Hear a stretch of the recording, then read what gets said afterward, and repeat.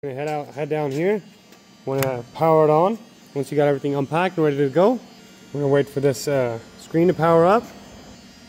Once it's powered up, first thing you want to do is go ahead and hit the emergency button and then twist it to release it. And then usually when it powers up, it takes it a second for it to get its bearings. So let's wait a little bit until it starts flashing again. Okay, there you go. Now it's processed. Okay, I'm gonna go ahead and do the uppercase. The password is HTG. You can change it here if you want to change it, right? But that is the password it comes with. First, and then next step you want to do is you're gonna double tap this home button. And it's gonna home.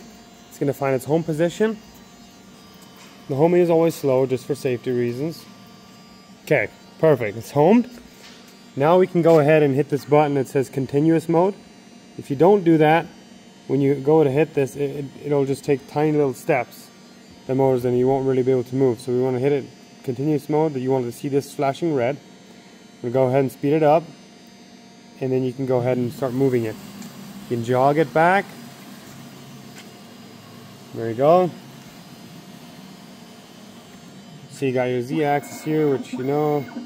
You got your Z-axis here, your X, and you got your program MDI.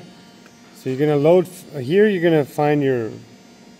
This isn't an actual program for this tube cutter, but it's just to give you an example. So you're gonna go in here and select whatever program you have, and you go back here. What you're actually gonna do is first you're gonna bring it here to the end. Bring it to the end, where your starting point is. And you're gonna zero all the axes, and you're gonna select your program. Okay, selected, program F2, and then here you got your overrides if you want it to cut slower and faster. And overrides, plasmas, you can do your piercing height, you can set it, the cutting height, everything you can adjust that, but you will usually do that in sheet cam. And then yeah, and then you got your overrides here, and then you'll hit start, and then it'll. I'm just gonna go ahead and pause it because it's not the actual program that we're running right now, but this gives you an idea of the setup and the start. So it's really simple.